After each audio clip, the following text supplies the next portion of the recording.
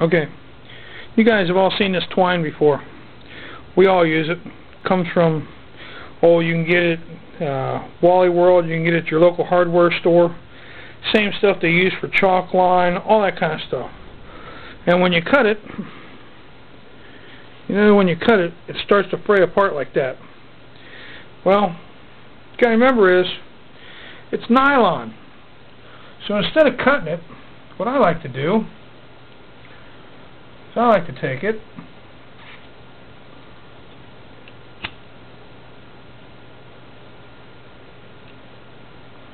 and I burn it apart, and then it doesn't fray out.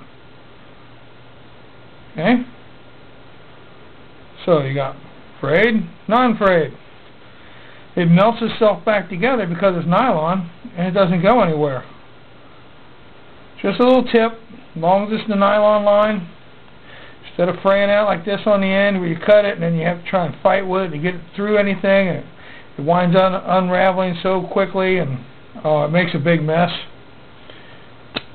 I like to take mine, ta-da, ooh, watch it, it gets hot, and melt mine apart, and that way it still stays together and I can still use it. Of course, you can clean up the end a little and, heat it up and dab it around just like you would with paracord or anything else, and tighten it up. But there you go. Just a quick little tip.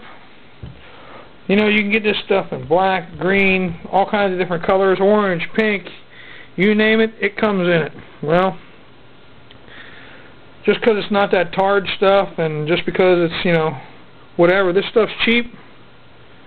Ooh, this stuff's cheap and easy to be used. I use this when I demonstrate different things for you guys so you can see it. Yeah, I got all kinds of different colors of it. But, I don't know. The tensile strength on this stuff's pretty good.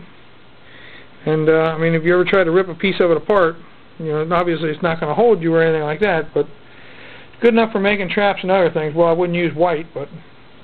So there's my idea, guys. Instead of cutting it, just burn it. Go from there. Just a quick little tip for y'all. Thanks for watching.